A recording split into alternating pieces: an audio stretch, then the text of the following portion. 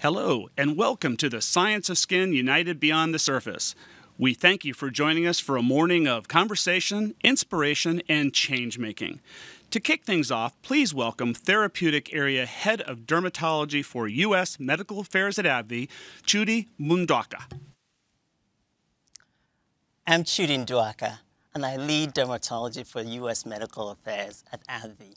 Some of you know that back in 2020, AbbVie hosted our first Science of Skin, highlighting chronic inflammatory skin disorders such as psoriasis, hidradenitis suppurativa, and as you know, these are highly distressing and can be disfiguring diseases that do have deep psychological impact on patients.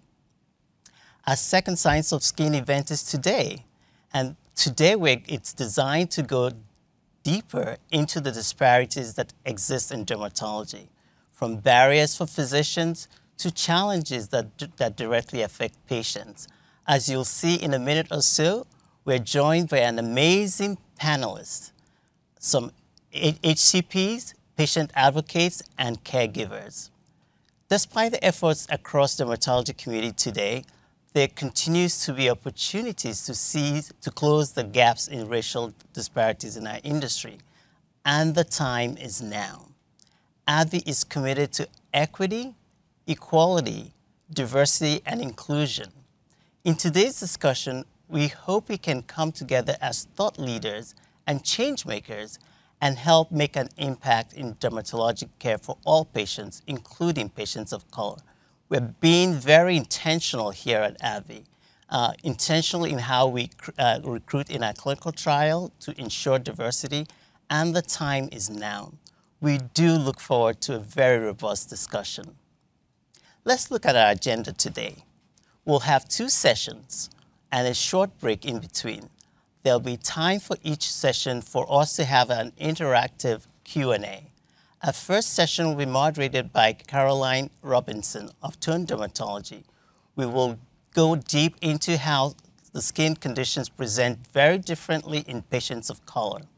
Our dermatologist panel will share their clinical experience on how they diagnose and treat patients of color, while sharing thoughts on how we can close this gap in patient care.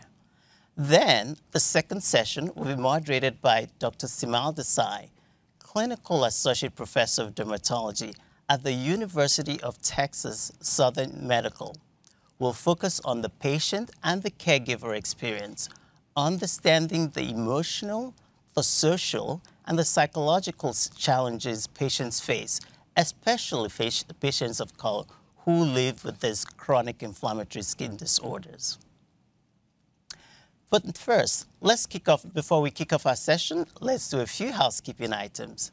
We've got some social media guidelines. We encourage you to post any of your learnings and perspectives on social media, including still images of our speakers. We ask that you paraphrase anything being discussed in your own words. Feel free to tag our panelists and use Science of Skin hashtag on your posts. Please refrain from capturing or posting audio or video of any of our speakers or sessions, and pictures of any slides that will be displayed on the screen. If you have any questions following the event, please reach out to AbbVie Public Affairs team. Let's get to it right now. Our first panel discussion is called Seeing Color in Medical Dermatology, How Skin Color Shapes Access, Care, and Experience. We'll hear from leading healthcare providers on the current state of health equity in dermatology. There'll be a Q&A session following this presentation.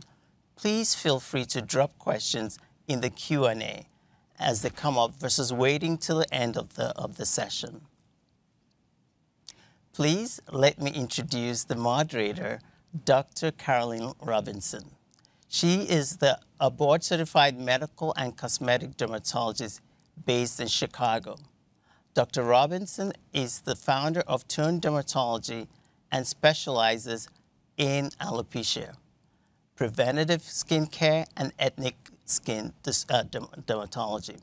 She is active in the Skin of Color Society, Women's Dermatologic Society, and AAD, American Academy of Dermatology. She's also a clinical associate at the University of Chicago. Welcome, Dr. Robinson. Thank you for that introduction, Judy. I'm very excited to be moderating this panel today, and I'm joined by three fantastic panelists. I would like to get into the discussion, but first, let's go around and have each of the panelists introduce themselves and tell us why it was so important for them to be here today. Let's start with Dr. Desai. Well, thank you very much, Dr. Robinson, and it's such a pleasure to be here as part of this Science of Skin event. I'm Seemal Desai. I'm a board-certified dermatologist in private and academic practice in Dallas, Texas. I'm the founder of Innovative Dermatology and on faculty at the University of Texas Southwestern. And my practice and career has really spanned the depth of skin of color dermatology, and I'm really excited to be able to share some of my interests and expertise in treating diseases that predominantly affect patients of color, such as psoriasis, vitiligo, acne, especially also from a clinical trials perspective, which I know we're going to talk about today. So I'm really excited to dive into this discussion with you and my fellow colleagues, and I look forward to a robust dialogue. Amazing. Dr. Shi. Hello, everyone. I'm Vivian Shi. I'm also a board-certified dermatologist. I'm currently an associate professor of dermatology at the University of Arkansas for Medical Sciences, where I see complex inflammatory conditions, including but not limited to hidradenitis, atopic dermatitis, and psoriasis alike. I also have a special interest in clinical trials, where I direct our clinical trials operation. Where I practice, I see a large number of skin of color patients, and I'm in the forefront being able to drive these changes by being a member of the HS Foundation, or the Hidradenitis Foundation. And so I'm passionate about identifying disparities in patients and communities and working with all stakeholders to identify knowledge gaps, practice gaps, and clinical trials gaps. Hopefully, we can break these barriers all together to level the playing ground. So I'm thrilled to be here. Thank you. Great. And last but not least, Dr. Farley. Well, thank you. Hi, my name is Dr. Farley, and I'm very happy to be here and very excited to have this really important conversation with y'all today. I'm also a board-certified dermatologist, and I'm on clinical faculty at UNLV and Touro University, as well as in private practice at Vivian Dermatology. And I, as well, my clinic is located in an area that's a pretty diverse population in Las Vegas, and we definitely have a lot of skin of color patients. I also volunteer regularly at a clinic called Volunteers of Medicine in Southern Nevada, where monthly I see patients that have no access to insurance. So same thing, although patients of any color can experience it, certainly there's a significant number of patients of color that experience that as well. So being able to also, I think it's important to make sure we try to bridge those patients' access to care, which is, something I think we're going to discuss today as well. Absolutely. Thank you all for joining us today. For full disclosure, myself and all of the speakers here are being compensated by AbbVie for our participation. During this discussion, we'll cover chronic inflammatory skin conditions like atopic dermatitis, also known as eczema, hidradenitis suppurativa, psoriatic disease, which tends to present differently on skin of color. So let's begin. First, I would like to hear a little bit more about the state of diversity in dermatology. And would you be able to provide us with an overview, Dr. Desai? I'd be happy to, and I think that's a really important discussion, Caroline, and I hope that's something that we talk about throughout the whole panel today with all of you experts as well.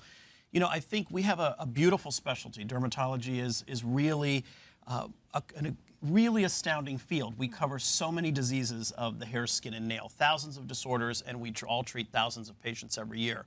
But certainly we need to understand that our communities of color and our underrepresented populations in general really want to seek out physicians who truly understand their own skin type, their ethnicity, their backgrounds, and really patients say when asked these questions in surveys and studies, they want to see doctors that look like them, that know their backgrounds. And I think that's an important thing we need to keep in mind when you're really trying to develop that patient-physician relationship.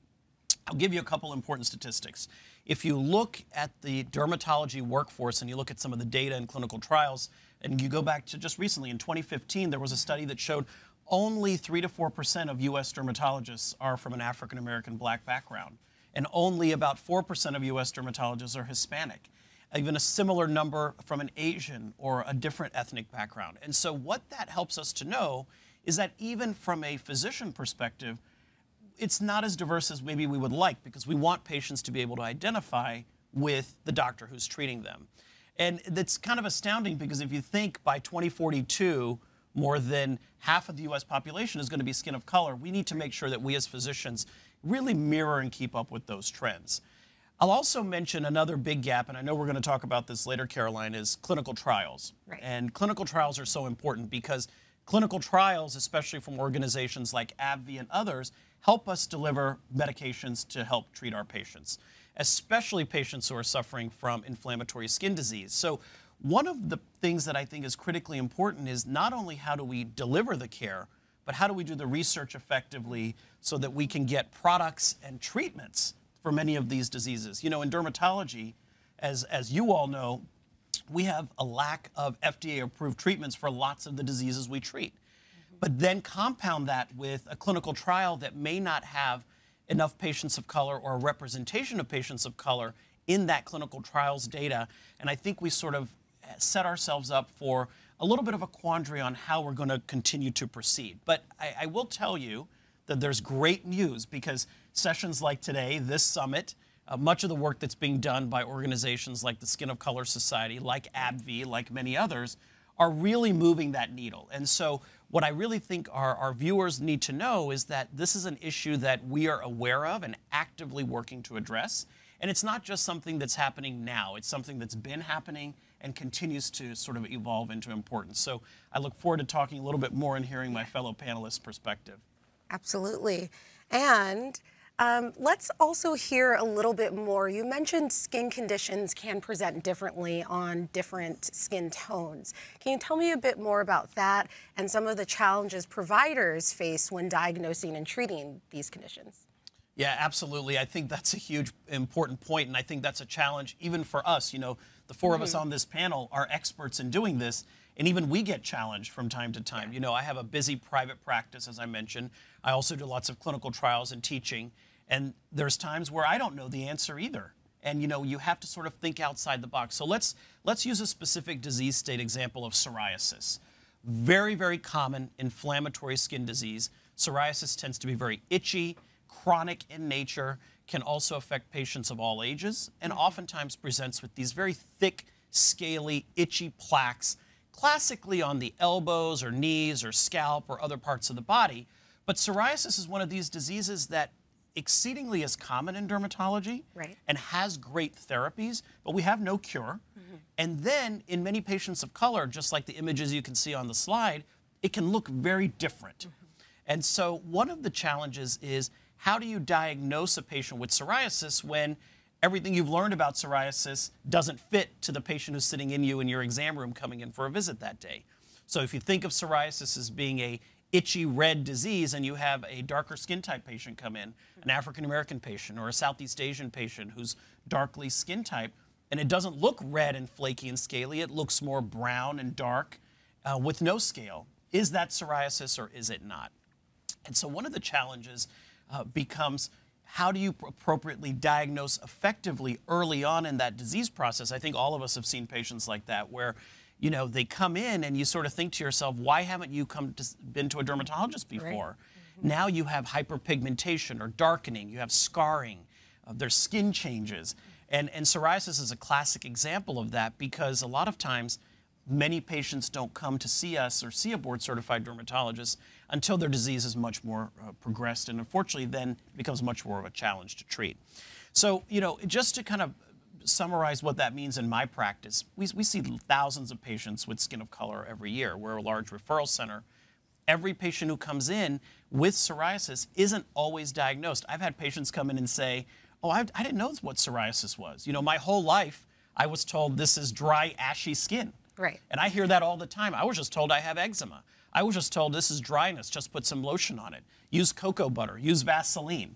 And those sort of stories constantly sort of come up. And it breaks your heart when you see these patients, because they have a inflammatory medical skin condition that can be helped if you just help it at the right time and you see the right specialist. So I think this is a huge topic for us, especially when we talk about diseases like psoriasis and eczema and HS. Right, exactly.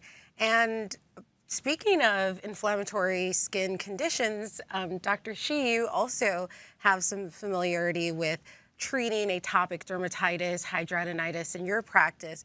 I would love if you could give us an overview of atopic dermatitis specifically and how it might present differently on skin of color. Sure, happy to. So atopic dermatitis is also commonly known as eczema, but eczema is a really term that describes anything that's rashy. So they're really the correct term for atopic dermatitis is classic eczema. It's the most common type of eczema. And it's quite common. It can occur in any part of the body. The most common concern and symptoms patient may have is itching, and that can affect multitude part of the life, sleep, work, career, you name it. And it's commonly more severe and burdensome for a multitude of reasons in people of skin of color compared to their European descent counterparts. And that can be due to the way the pathophysiology is, the differential presentation, and also a number of socioeconomic factors and health literacy factors and access factors to dermatologists and specialists that by the time they present, their disease is more severe. And so when we think about atopic dermatitis, the common presentation is these scaly red plaques in these hot areas. Typically in children, that will be more common on the face and kind of in the skin folds, kind of in the inner arms. As we grow, the anatomical distribution may change to more of a dorsal surface, kind of like back of the hands and whatnot. But overwhelmingly, itch is the most common concern. And eczema, it's just like psoriasis. It presents differently in people of different color. In fair-skinned individuals, typically it's more of a salmon-colored, red, and scaly. And that's what most of our textbook and educational materials has been. And for myself, having gone through medical school, in the past 15 years, and that's not a long time ago, right? Yeah. I went back and looked at my medical textbook.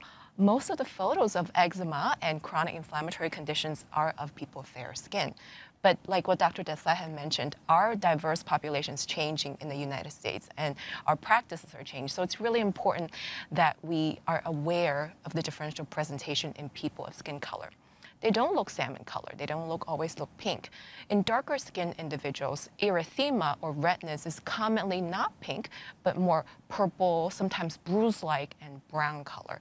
And for that reason, it may be hard to, differentiate the lesional and non-lesional skin for some people and accurately grade the severity of them. And this is a challenge for my current residents and students as well, who are taking care predominantly skin of color individuals, but the textbook is of lighter skin. And so there are unique features in eczema that's more common in skin of color. For example, the skin typically is drier. It tends to be more ashy, like what Dr. Desai had mentioned. And there's more, bumpiness around the hair follicles. And prurigo nodularis is a special type of lesion that's more common in skin of color individuals. And because we have trouble identifying redness in skin of color, we need to use other signs to differentiate mild, moderate to severe disease. And this could be putting our hands on the skin to make sure, see if there are any roughness, using our hand to feel for swelling or heat, and all the other clues we can use to not only diagnose, but to help, accurately differentiate the different severity of the diseases. And so for African American, for example, you may often have people come in saying, I have ashy skin, or I just have dark color on my skin. But it's not until we elicit the history and do a full exam do we understand that there is actually profound skin inflammation that may be easily missed. So we have a lot of work to do in this area for atopic dermatitis, and I hope to work with all of you here, not only on the panel, but in the audience, is to, like I always say, break down the barriers, get the education, because the brain doesn't know what it doesn't see. And so we hope to change this in the near future. Absolutely, absolutely. So important to address that. And you mentioned textbooks, Dr. Shi. I wanted to also share that as part of my relationship with Allergan Aesthetics and the DREAM Initiative, which is an initiative that works to drive racial equity through physician training, addressing Eurocentric notions of beauty and racial bias in aesthetic medicine. We've released an inclusive full-color atlas that visually teaches dermatologists, visually teaches residents how to recognize those signs of skin conditions on different skin tones. So since the launch in 2021, the Atlas has already reached more than 1,800 residents, more than 140 programs, and is making a great impact on dermatologists and dermatology training. So it's a wonderful step in the direction, but as you mentioned, we all need to work together to continue to address this. So now I would love if you could share a little bit more about hidradenitis suppurativa, which I know is something that you're passionate about and is something that maybe our audience may not have heard of before. So. Sure, absolutely happy to. So hidradenitis is also called HS. It's previously thought to be an orphan disease because we thought it was very rare, but now we know that it's not rare at all. It's actually very common. It's one of the most debilitating skin conditions I've ever taken care of. And being able to take care of people with HS has truly been the most humbling part of my career. These patients come in with painful, draining bumps and nodules, typically affecting the skin folds, such as the underarms, below the breast in women, the groin folds and buttock. But any part of the skin that has hair-bearing, areas other than the palms and soles, you can get HS anywhere. And oftentimes, it affects African Americans and skin of color more often than lighter skinned individuals. And women of childbearing potential less than 40 years of age is actually the most commonly affected groups. And where I practice in Little Rock, Arkansas, we see a profound disparity between the time they come into the doctor and Caucasian individuals compared to skin of color. And I have the privilege of starting the first hidradenitis specialty clinic in my state, and we get referrals all throughout the state and the surrounding area. So we've been very fortunate to be able to provide specialty care for these patients. What's tricky about HS is that not many people and not many providers are familiar with this. And part of it is because in medical school, we probably get 2 weeks of dermatology. And within dermatology, if you flip through the textbook historically, we probably got 1 paragraph on hidradenitis if we're lucky. And even as a dermatology resident, because traditionally it's not a disease that we see a lot, or it's thought to be orphan disease, even dermatologists have a lack of familiarity with the disease. But that's changing due to a lot of the research that's happening and the work that AbbVie is doing as well. And so when we think about HS, in skin of color individuals, while more work is being done, we don't exactly know how that presents differently across skin of color. But it's thought that in skin of color individuals, especially in Black patients, they may have more exuberant scarring, and that may have profound effect in terms of treatment. They may appear to respond less rapidly to certain treatments, and during surgical procedures, they may heal differently, and they may form more keloidal and hypertrophic scars. And I think one of the challenges of taking care of HS patients is how do we design a multimodal treatment that's comprehensive? And how do we address the multiple comorbidities associated with it? To address the first part, unlike many other diseases where 1 or 2 treatment is able to get us to the finishing line and gain quality of life, we don't have that in HS yet. So this treatment toolbox will include lifestyle modifications, topical medications, systemic medications as oral or injectable, and importantly for some people, procedural treatments. So finding the right provider who has the toolbox and knowledge to help you design that toolbox is very important. And we have a limited number of providers who do this across the country. And the secondly is to actually have realistic expectations of what treatment outcome is. It would be so nice if we have a drug that can get 100% cure for HS. We're not there yet. And so we're really improving the quality of life and helping them, gain, a power and gain courage to, go to school, to be more active and be able to hopefully advocate for the disease. And for clinical trials, traditionally, even though HS affects many skin of color patients, there's limited reporting on the racial and ethnic backgrounds for these inflammatory diseases. And also, skin of color patients are underrepresented, but that is changing for the better. So that's kind of the overview for HS. Perfect, thank you. That was very informative. And I would love actually to hear from you, Dr. Farley. You're doing very important work in skin of color as well. And I would like to hear about your clinical experience. Yeah, no, you know, like everyone has been saying, I think some of the challenges are just that things present differently. So like whenever I have students or rotators with me, one big thing I always tell them is make sure when you are looking up a clinical condition, look at the background skin. If it doesn't match your patient's skin, then you can't necessarily think that's what it's going to always look like. Ideally, you want to find a picture that looks similar to what your patient looks like, and that'll give you the best correspondence to, you know, is that the disease you're looking at or not. But the other thing too is, you know, especially for something like HS, like you were mentioning, you know, it tends to come up in areas where skin come together. And of course, it includes areas like the groin and the buttocks, things like that, which of course are more sensitive. And so people don't always feel very comfortable about, you know, showing those areas. A lot of times they're made to be felt that potentially it was their fault that they had this condition, like you were saying, as far as lifestyle modifications, but it was something that almost like they were purposely doing and that we all know that's not true at all. The other thing too is that for patients overall, we know one of the big things that can be a hindrance to them being compliant with their medication or their treatment overall is just understanding the condition they have as well as the treatment options. So being able to, as Dr. Desai was saying, like look like our patients, and then being able to even potentially address any language barriers and speak to the patient in their language also helps to make them more comfortable with ultimately fulfilling those treatments and then hopefully getting their condition under control as soon as possible. Because as Dr. Shi was mentioning, you know, unfortunately, and especially for something like HS, the longer you wait, it's significantly harder to get it under control. Great. And so now that we have an idea of the different ways that skin conditions can present in skin of color, let's get into a little bit more insight on the clinical experiences, and let's talk a little bit about how we can work as a community to address the gap in treatment and close that gap. Dr. Desai, maybe you can start us off with some suggestions. Well, you know, I mentioned earlier the importance of clinical trials and research.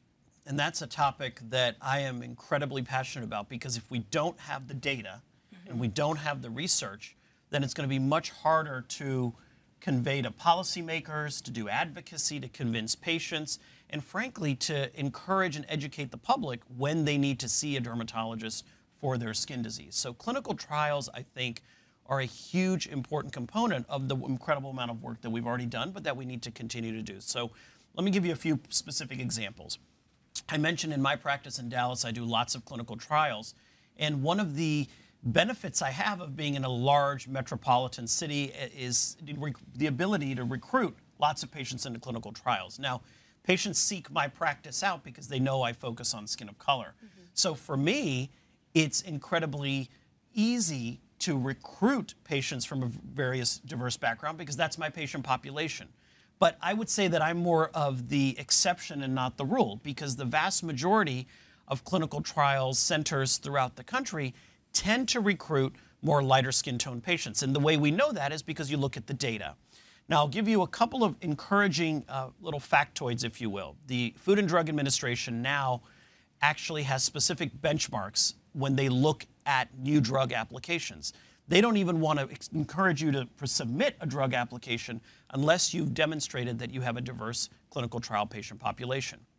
So one of the ways that we continue to advocate for more funding, for more partnership with industry, for more advocacy for our patients is to make sure we're recruiting patients with color into clinical trials to get that representative data for the hidradenitis suppurativa, for the psoriasis, for the atopic dermatitis. Now, the other thing is when you do clinical trials, we need the company partners and our industry friends to pick investigators and sites and research organizations that specifically, actively look for investigators that they know can recruit patients from a diverse background. So it's not enough to have a study now of 5,000 patients with psoriasis and have 20 patients of darker skin tones. That's just not going to fly anymore like it probably did 20 or 30 years ago. So we really need to work together. As an investigator, I know I need to recruit more patients with skin of color into my trials. That's what we're actively doing. But I also need my company colleagues to pick other co-investigators in other cities around the country. Obviously, metropolitan areas, this is easier. Rural areas, this is more of a challenge. And if you think about the number of patients who come to see us who have suffered with their disease for so long, I think that's a really important way that we educate the public. You know, social media is a huge part of this event today. Public education on social media about seeing a board-certified dermatologist, getting involved in clinical research, helping others, I think is a very, very powerful message. I will also mention that patients of color tend to sometimes be wary and tend to sometimes be nervous about being enrolled in clinical trials, and that's rightfully so, especially if you think about what's happened over the previous 100 years in our country in the healthcare system with systemic racism and other issues related to earlier on drug development. It's understandable why many of our marginalized communities would feel that, you know, I really don't want to be in an investigator study. I don't want to be an experiment. I just want to make sure I get a treatment for my disease. And so a lot of that comes down to us as the doctor explaining that in that patient-physician relationship.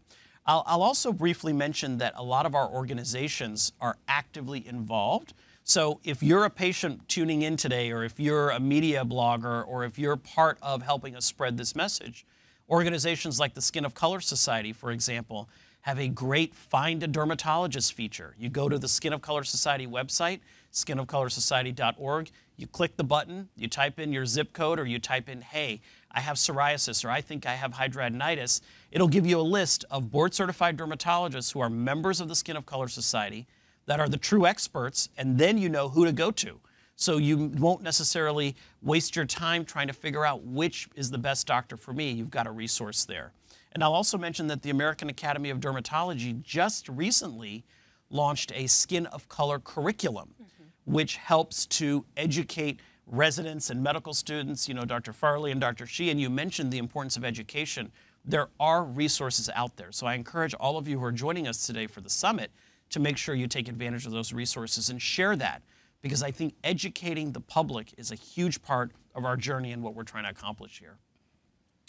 Thank you. Those were great resources, and this has actually been an incredible discussion.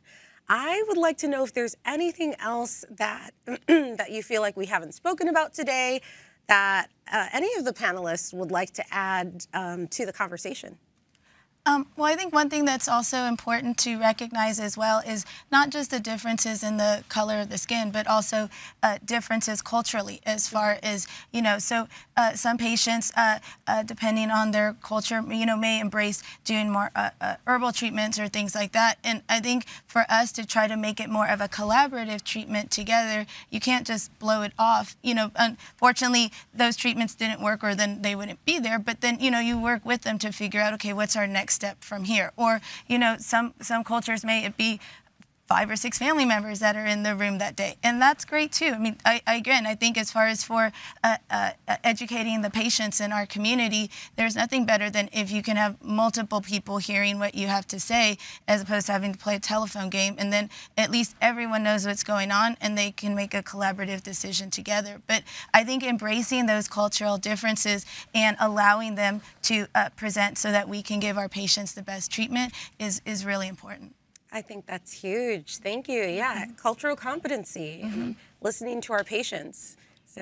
Yeah, I agree with Dr. Farley. I just want to add, it's true, cultural sensitivity is a big part of being a dermatologist. You know, we are in a profession where, thankfully, not every day people are dying on us, but we live in a world where we're improving quality of life, and understanding their life is important. Skin tone and pigmentation is one thing, but what comes with that is our story, our culture, our beliefs too. And I don't think we can be a good practitioner without understanding that. I'll give you an example. In the East Asian culture, it's thought that any skin inflammation, rash, right, whether it's psoriasis or atopic derm or acne or HS, is due to heat, like too much heat coming out of the skin. And oftentimes, like you mentioned, we will use herbal remedies at home to help the disease. So as a practitioner, I think we need to be aware of what people are doing at home. and be open to what they're doing and not marginalize these things that people are doing at home.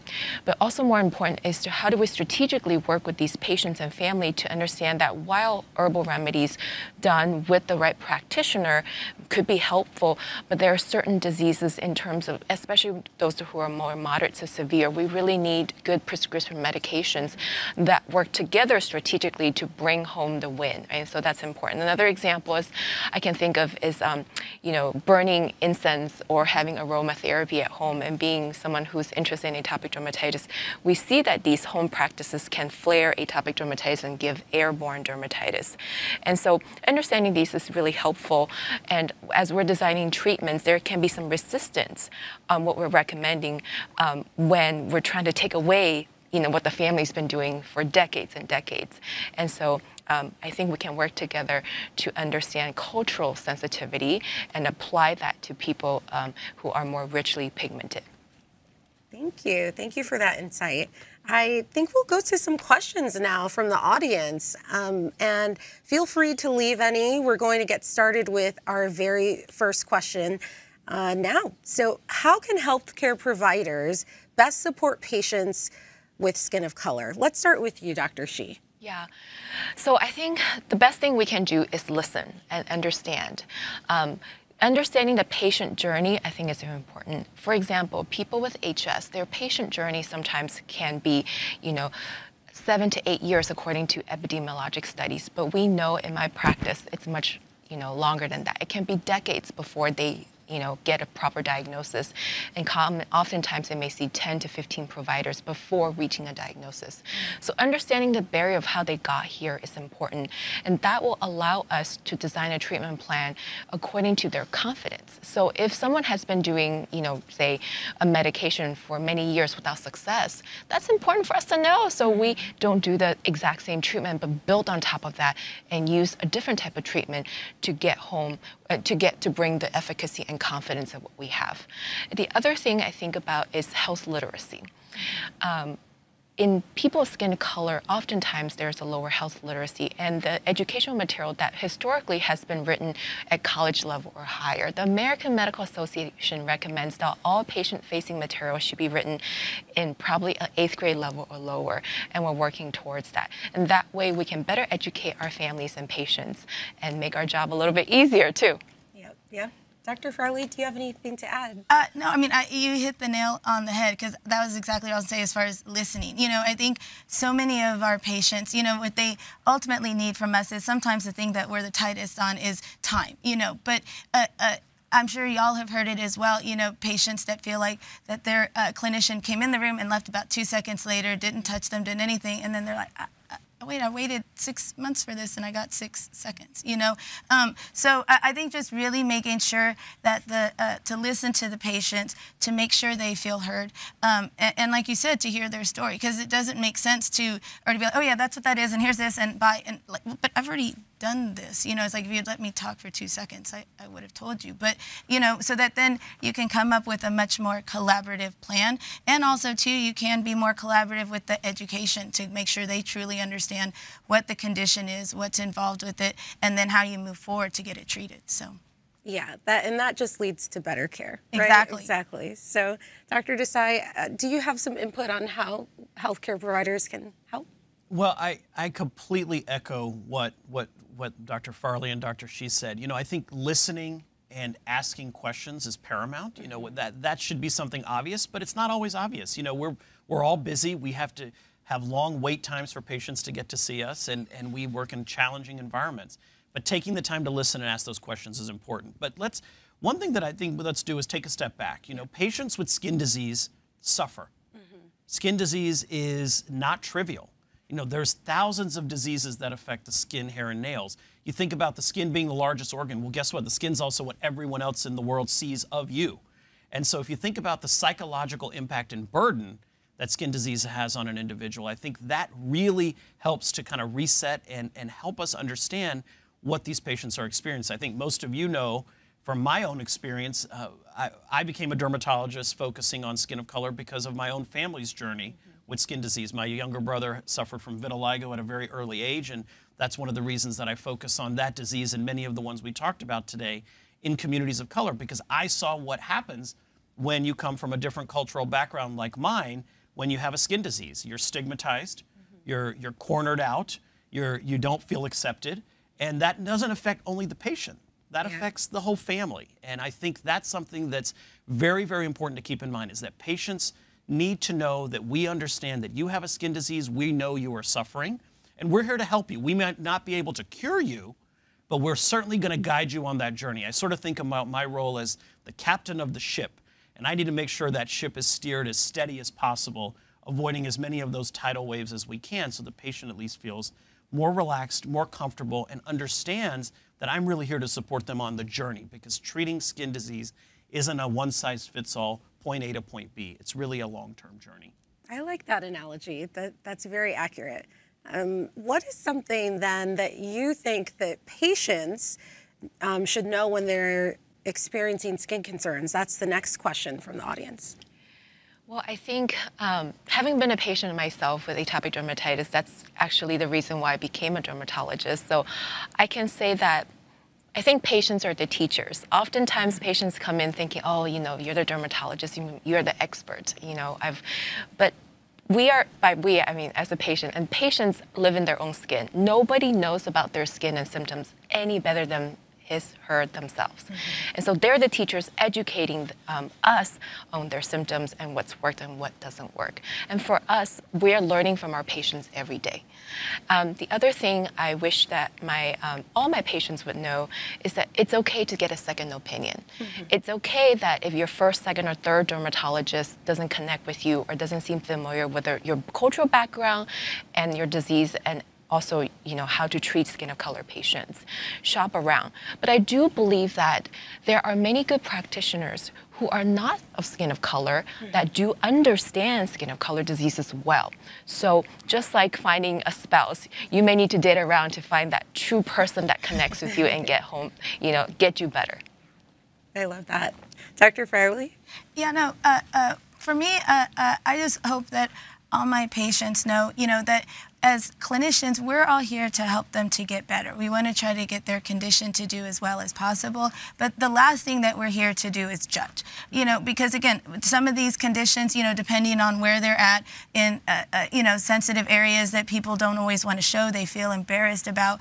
I always tell people, well, there's skin there too. You know, we got to look there. And it's nothing at all against them. And I never want my patients to ever feel judged. And I hope patients know that as clinicians, we're not here to judge them. We just, like you said, need to make sure we get a thorough history so that we know everything that's going on. But we're not ever asking these questions because we're trying to look down on them. It's just we ask some of these questions just because we need to know either their journey or what has helped them or not helped them in the past. And so I think that's important for them to know as well, is that we're not here to laugh at them or to make fun of them or to judge them. We're all here to be working as a team to get them feeling better. Absolutely. Yeah. What's something that you think patients should know about their skin concerns? Well, I think the most important thing that resonates for me after hearing what my colleagues said is that you need to trust yourself. And I think advocating is the best word I can use. You know, at the beginning when I introduced myself, I talked about my passion for advocacy for physicians and our specialty. But patient advocacy is a huge part of that. And being an advocate is not only me as a doctor advocating for treatments or research or clinical trials for my patient, but it's telling my patient, be your own advocate. Trust yourself and ask those questions. If you think you're getting the wrong answer from your pediatrician or from your primary care doc, who are probably a great doctor, but may not know skin, ask them to refer you to someone. Find that skin of color specialist through the Skin of Color Society website or through the AAD and say, I know this doctor specializes in hidradenitis suppurativa in Little Rock, Arkansas. I want to go see Dr. Shi. Or I know Dr. Desai specializes in vitiligo. I'm willing to go to Dallas. Get me a referral. These are important things that will be very helpful as you navigate your journey in healthcare. And you know, we live in a healthcare ecosystem that's constantly changing. You know, insurance, copays, deductibles, prescriptions, prior authorizations, cost of medications. None of these issues are going to be solved overnight. So it's important that the patients understand that they have to be a part of advocating for themselves. It can't always be just the doctor telling you to go from that point A to point B. Remember, we said this is a journey. This is not a simple linear process. Sometimes in my world and in our worlds, we wish it was a linear process. Yeah. We wish our lives were easier, that we could give a patient a diagnosis, a treatment, and cure them.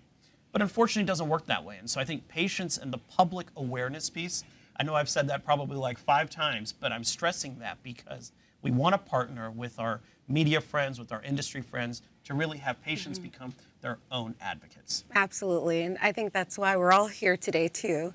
The next question we received was, what are some steps the medical community could consider to increase education and awareness into skin of color topics among medical students or students entering into dermatology? Well, I can start with that. I think it's passion. Passions can be taught, and do it early. I wish, we're in the Renaissance era now of understanding skin of color and dermatology.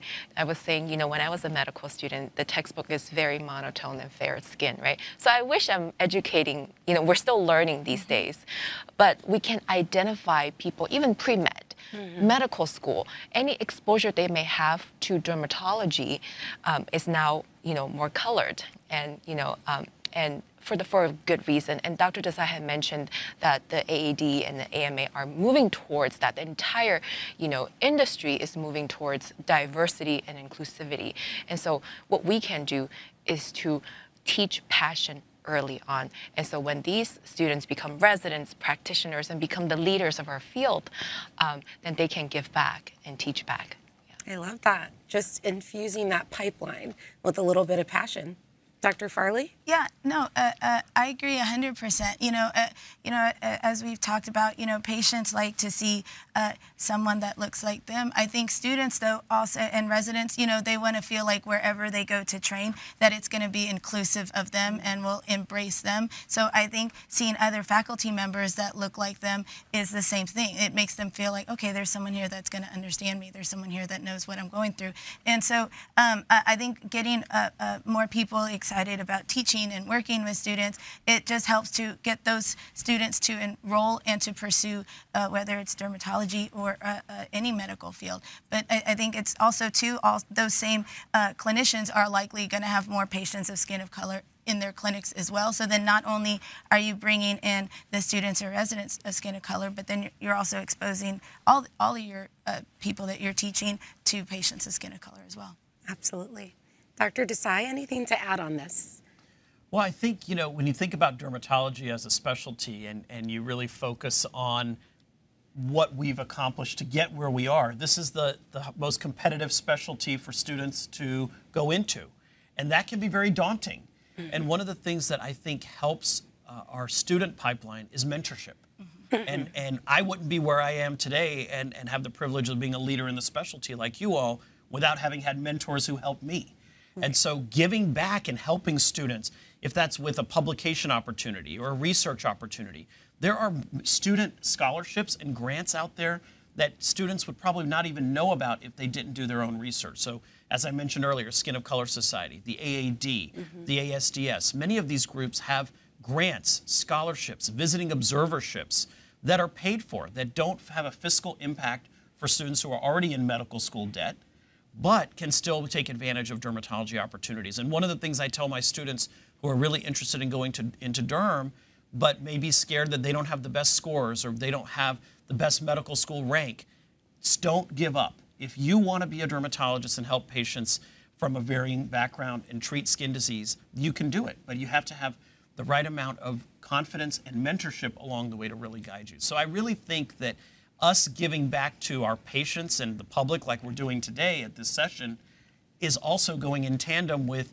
mentoring and guiding the next generation of dermatologists who will hopefully continue the work that we've already started. Absolutely. Absolutely. Let's see if we have any other questions from the audience. So our next question is that you mentioned that many patients in communities of color are hesitant to be involved in clinical trials. What strategies do you have for helping to educate these patients about the value of being involved in clinical trials? Can we start with you, Dr. Desai? You talked a little bit about this. Sure. I think that's a great question. And I mentioned the sort of distrust that some patients in communities of color and marginalized communities have. I think one of the things that I always tell my patients is, don't think of the clinical trial simply as you're being experimented on. Remember that by the time you get into a phase 3 clinical trial, these medications that are being investigated have already undergone robust testing before it even gets to the point where it can be used on a patient in a clinical trial. So what I tell my patients who come in is, you have a skin disease, you also have an insurance that's not going to cover anything that's going to make you get better, you probably have been suffering. Let's try this clinical trial where you can get an investigational drug at no cost to you. You get compensated for being in the clinical trial. You're helping the future healthcare community and others who are suffering. And we're trying something that has already been safety tested under multiple phase 1 and phase 2 steps before it even gets to the point where I can enroll a patient.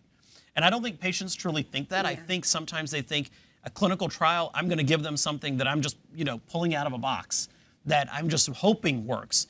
And that's partially true that we hope the drug works in a study. But remember, in order to get to a phase 3 study, there are rigorous steps that take place before that even happens. Phase 4 studies are ones where you already have an FDA-approved product, let's say, and I want to test it for a different indication or on a different sort of case scenario. So a lot of times, just that 5-minute discussion and a sort of light bulb goes off with the patient. Oh, I had no idea that this has already been used. This has already been studied. Now you're just using it for my psoriasis, but this drug was already approved for atopic dermatitis. You just want to see how it helps me. And I couldn't get a drug anyway, so this is going to be one of the ways to do that. Yeah, that's very important. Understanding those phases, because a lot of patients don't get the safety part of it.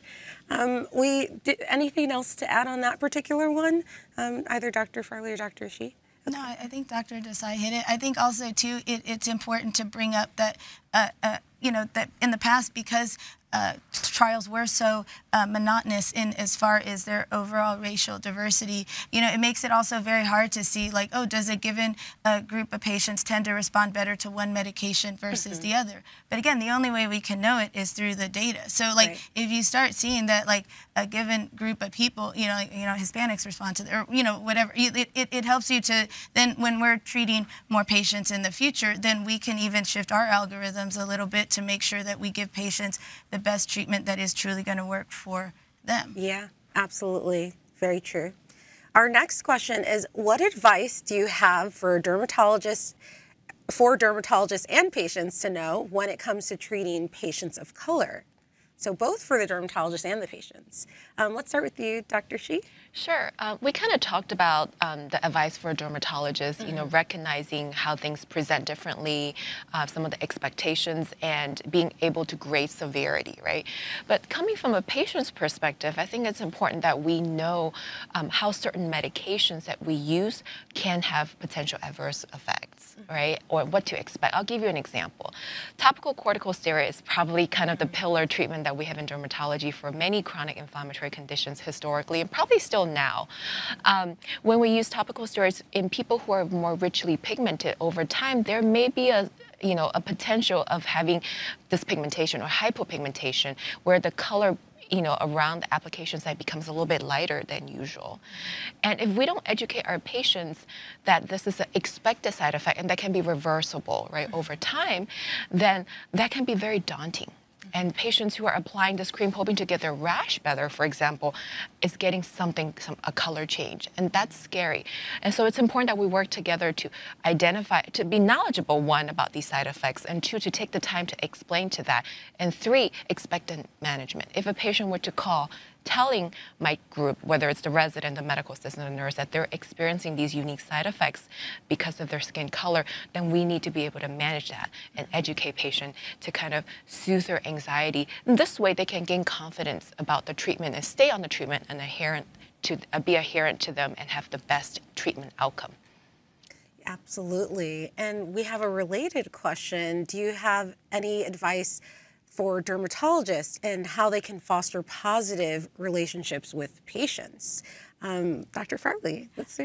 Yeah, no, again, I really think that it's all down to communication. You know, that open dermatologist-patient relationship is just so essential to giving the best care possible. When people feel like they're heard and they're able to give their experiences, then that helps them to listen to the clinician as well and not just feeling like they're being talked at or being lectured to. I think the other thing too that's important is, you know, recognizing, so let's say for instance for a given condition, someone's being prescribed a shampoo, but they only might wash their hair once a week or twice a week. So depending on the severity of the condition, well, shampoo may not be the best option, but a lot of times those treatments will come in different formulations. So you could prescribe it in an ointment or a lotion or a cream.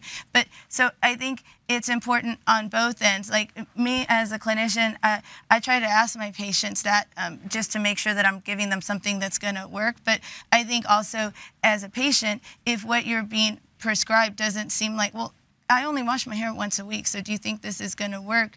I think it's important to voice those concerns because someone may not have thought of that, and then they can be like, oh, no, you know what, let me change it to this. It works the same, but now you can use it more often. You know, I think just that open relationship is the big thing.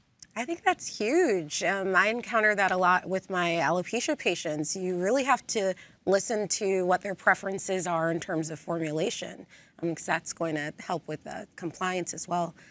We have another question, and slightly related here too on the topic of treatment. We talked a lot about how conditions present differently. We talked about education, experience. We didn't talk about access as much. So the question is, what advice do you have for a patient having issues with access to treatment? Let's start with you, Dr. Desai. Well, access is a huge issue. You know, access to care, access to a board-certified dermatologist, and then ultimately access to treatment. And I think one of the things that I encourage patients to get involved with is the political advocacy piece as a patient. So, you know, as a dermatologist who's passionate about political advocacy, I'm in Washington frequently talking to lawmakers and policymakers about why I need this treatment for my patient. But the message coming from me as a doctor oftentimes sounds like a broken record. But if you have a patient who has psoriasis or hidradenitis suppurativa sharing their patient story, that I'm suffering, I can't get a job, I can't get out of bed, I have low self-esteem, I'm depressed, and I need help, I think access from a patient advocacy message is critical. I'll just give you an example. A few years ago, we held the first ever advocacy day in Washington at the Capitol with 20 patients suffering from vitiligo and 2 of us as physician experts. The first time ever we had 20 vitiligo patients spend an entire day on Capitol Hill. So you can imagine you go into a senator's office and I'm giving my physician expertise, but then you have 3 patients of color who have large white patches all over their face sharing that same message. Whose story is more impactful, mine or the patient's? And it's the patient's story. Yep. So I'm there to sort of back up the patient. I'm almost the standing in the background of the wings of the play. They're the starring actor in that show. So I think one of the keys of access to therapies is letting patients know that they need to help us as physicians. Write those elected officials, call your insurances, make sure you talk to your state insurance board. These are ways that we can move the pendulum and move the needle. Now, that's more from a kind of global perspective. On a day-to-day perspective, I think one of the challenges with access is we as doctors have to kind of jump through a lot of hoops. Dr. Shi and I were talking about this morning, and so one of the challenges and one of the ways patients can advocate for access is to really help us navigate that journey with other medications they may have been on before. So I think it's a complex pathway, but these are some things that I'm truly passionate about for access to care. Yeah, thank you. Thank you for that insight. And I think we can all take away a bit from that.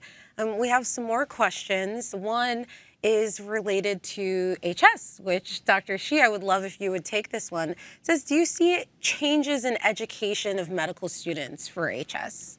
I'm so glad that I got this question. The answer is capital letters, yes. Like I said, we're in the Renaissance era of understanding HS.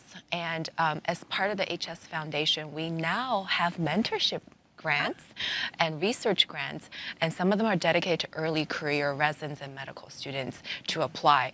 And the mentorship is really really awesome in a way where you can be paired with an HS expert. It doesn't have to be one of the board members, but somebody who runs an HS specialty clinic as well. There's a small stipend that you can apply for and actually go to the site to learn everything about HS, whether it's medications, whether it's procedurals, anything. And I thought that would be, you know, kind of similar to what I said earlier. Passions can be taught early on. And through these mentorships and education opportunities comes research ideas, comes research projects. It betters their application for dermatology and beyond. And hopefully they get to where they need to be in their career, and then they're in a position to inspire changes for future medical students and trainees. So we are, like Dr. Seemal has said, you know, like we are really moving the needle, right? Yeah. So help us, you know, get more funding, not just in educating HS, but for all dermatologic diseases in general. I love that, and I didn't know. I learned something new. So apply for that mentorship if you're interested. We look forward to receiving your application. Yeah. Okay, and I think we have time for one last question. And so let's go to this. In addition to racial considerations, have you encountered any cultural sensitivities that you feel all dermatologists should be aware of when diagnosing and treating patients of color? Who is interested in taking this? Dr. Farley. Yeah, no, to me, I again, you know, going back to that cultural competency, you know, so some patients, depending on if they're your same gender or not, may not feel comfortable showing certain parts of their bodies to you, you know, or, and so if that happens, you know, which it does occasionally, you know, then you can either, again, try to assure them as much as possible, like, I'm not here to judge, I'm not, like, we're not, this is just truly medically, clinically trying to help you, but certainly you have to respect everyone's wishes, you know, so then if not, then you have someone else come in the room to do, you know, like the thing is to me to really get our patients to feel as comfortable as possible with their medical treatments, because that's what's going to get them to that finish line to get things treated. So I think it's taking everything into consideration and doing everything we can just to make them feel as comfortable as possible. Perfect, yep. And Dr. Desai, anything to add on this one? No, I completely agree. I think that comfort level is really important. I think also, you know, in a multicultural society we live with, language is oftentimes a barrier. And so one of the things that I like to do now, we have Google Translate all the time. I always like to kind of figure out what the background of that patient is and maybe just give them a quick greeting in their own language. It takes about 2 seconds, and it just completely changes the tone and vibe in the room. So I think kind of relating to that patient the best you can works very, very nicely. And I do think cultural competency is a very important part now of many medical school educational curriculum. So it's nice to know, we did a little bit of that when I was in medical school, but I know now when I work with students at UT Southwestern and other institutions, cultural competency has become a big part of that. So completely agree with what Dr. Farley said. Amazing. Well, I would like to thank each and every one of the panelists here today for their fantastic contribution to this conversation. This brings us to the end of our panel. On screen and in the event program, you'll see organizations and links to resources to learn more about skin conditions we talked about today. And as a reminder, if you loved one, if you or a loved one thinks you may have a skin condition, or if you loved what we talked about, please reach out to a medical provider. We are here to support you. We're here to educate you. And we're going to take a short break here in return for our second session, moderated by my colleague, Dr. Desai, and go into patient and caregiver experiences. So with that, we'll see you soon, and thank you again.